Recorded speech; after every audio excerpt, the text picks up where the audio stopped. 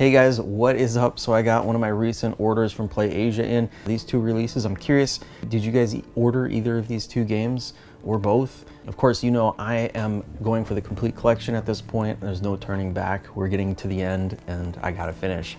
But I was really excited about Pachi Pachi until people that have played the game started saying it wasn't very good.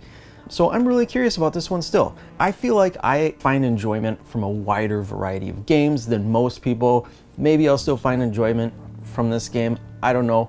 We'll have to find out. I haven't played it yet, but I'm excited to give it a try. Today, we are checking out The Lost Cube though. We're gonna open this up and I'm gonna take a look at it, see how it plays. I did play this on the Xbox and I wasn't too fond of the way it controls, but I'm curious to see if this one plays any worse or better on the PlayStation Vita. Let's go ahead and check it out. All right, so first let's get the plastic off and then we will see what we have in here. Of course, it's an East Asia soft release. I'm sure we can all expect what is going to be in here. I'm assuming a soundtrack, but I honestly don't even know. Was the soundtrack any good on this? I don't know, maybe it was. Anyway, here is the box without the plastic on it.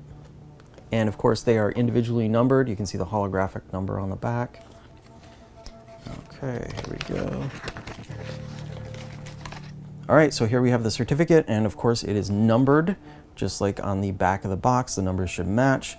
And on the back of the certificate, we have some artwork. And here's the soundtrack. Open this up quick.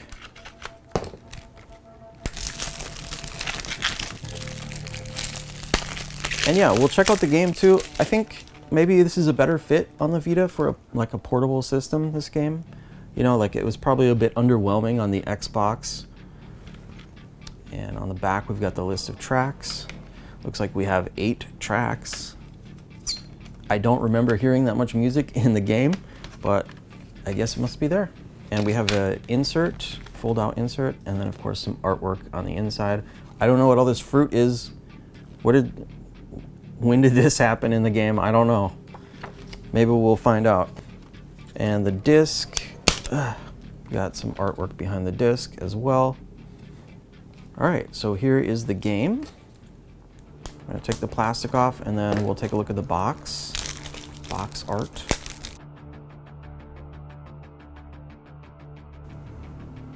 All right, so here's the back, and I love it when they put screenshots. You know, it makes it look more like a real retail release. It always disappoints me whenever I get a limited game and they don't even bother putting like screenshots on the back because, you know, they're not trying to sell it in store, so they don't need to put screenshots on the back, but that's what I'm used to. You know, sometimes I want to window shop in my own game room. I want to try to be enticed to play one of my games. I'll look through the library and go, oh, okay, yeah, I remember that. I want to play that. All right, so inside we have a manual, which I love to see. So here is the manual. We've got controls, introduction, how to play. I mean, should we follow the story of this game? This game seems like the type of game you don't need a story for, but let's go ahead. Ever since the red magic cube is taken away by the evil forces, the village has become dead and the happiness among people is gone. My son, now that I am very old and sick, together with everyone else, I will have to count on you to bring back the red magic cube. Stay calm and strong as you fight with your inner demons. He's got inner demons now too? Stay focused and do not let your surroundings deceive you or frustrate you. The magic red cube combined with the guitar can bring back life and happiness back to the village. We will wait for you. This seems oddly worded, doesn't it? And the trophies. I'm gonna try for these. Oh, and we do have some inside art on the cover. So it's pretty desolate, but there's something. And here is the game card. Let's check it out.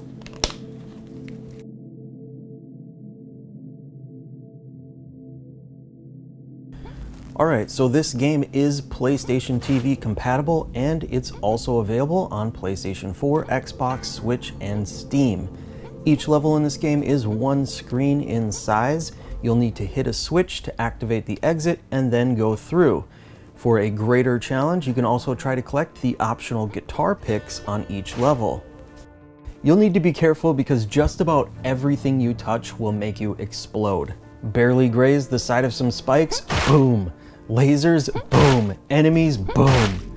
Your character moves very quickly but at a low frames per second, so it can be difficult to finally position yourself on the edge of a platform or far enough away from spikes without getting too close. You do have unlimited lives, and you'll restart the level almost instantly, making you want to try just one more time. Alright, one more time. Just one more time. As frustrating as it can be, the levels are so short that you'll want to keep playing, especially when you come so close to passing the level.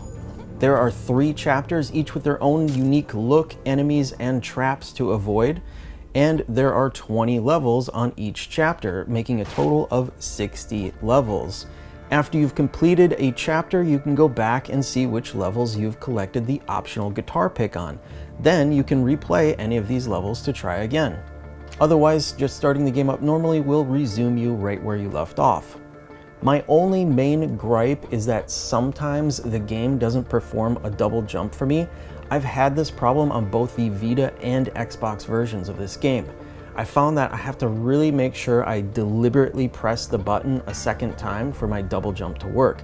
This probably has something to do with the way the input code was written for the game and the way I usually press the button so quickly. So if this is happening to you, just make sure you slow down your button presses a bit. With the simplistic looking graphics and the frustration, it really looks like a bad game on the surface, but I've actually been having quite a bit of fun with it. Again, this game is available digitally on the PlayStation, Xbox, Switch, and PC. MSRP is $5 US, which isn't too bad, especially if you're looking to hunt some of those trophies or achievements. Speaking of, this game does have a Platinum trophy. Now, of course, the physical Vita version here was a pre-order limited to only 1,000 copies. So if you want to pick this up, you'll need to find it secondhand. Alright guys, stay tuned because it is getting close to the end of the month, which means another Platinum Trophy challenge and another winner for the $50 PlayAsia gift card. Alright guys, thanks for watching. Until next time, I will see you later.